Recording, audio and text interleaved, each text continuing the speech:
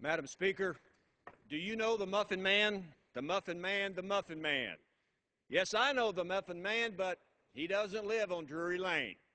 He lives at the Department of Justice and is growing rich on selling $16 muffins to the Department of Justice on Justice Lane.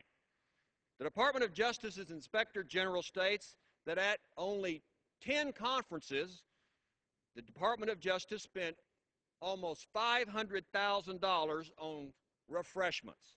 That's $50,000 per conference for just refreshments.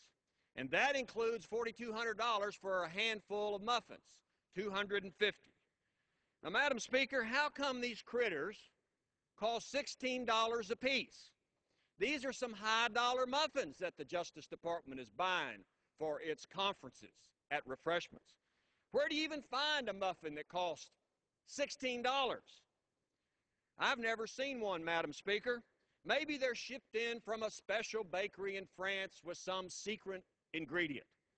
My favorite bakery in Texas, Rayo's in Beaumont, tells me these things should be about $2 a piece. So why is the Justice Department, with all those fancy lawyers, letting the Muffin Man get away with this price gouging? Because the government doesn't care. It lives high on the hog with taxpayers' money. So, Madam Speaker, do you know the Muffin Man, the Muffin Man?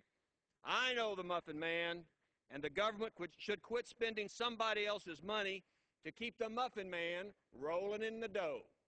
And that's just the way it is.